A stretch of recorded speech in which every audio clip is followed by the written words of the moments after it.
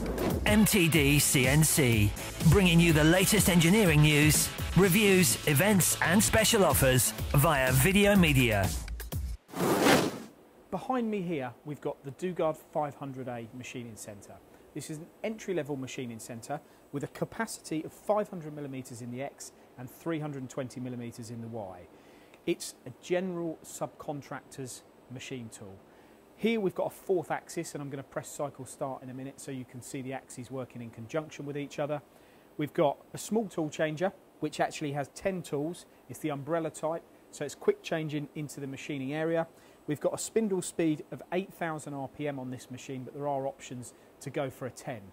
Now this particular control is a GSK control, but it's G-code based and it's very similar to FANUC. So if you do have existing FANUC programs with a few minor alterations, you can run them through this machine. So we press cycle start.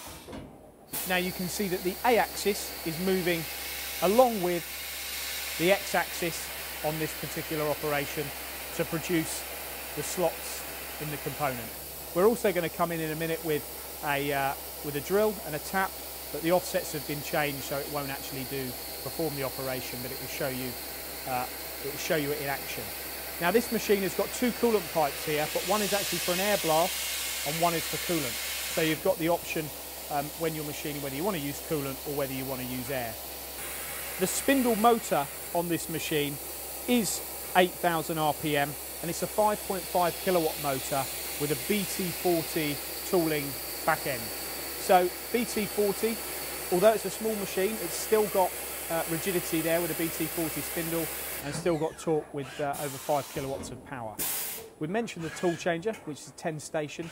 So for parts that need more than 2 or 3 tools, of course the 10 station tool changer is going to be ideal for that. So let's look at a couple of other details.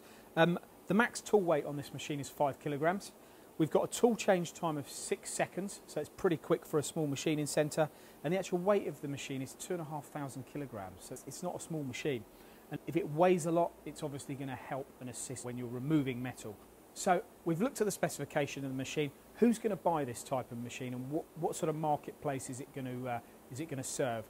Well, for general subcontract engineers, if you may have or you may look at mini mill type machines, or you don't need a machining centre that's a metre in the X-axis or 750mm in the X-axis, you need it for general machining work, whether it be X, Y and Z or the A-axis as well, then the Dugard 500 is perfectly positioned for your requirement. You can find this machine on dugard.com or you can visit mtdcnc.com.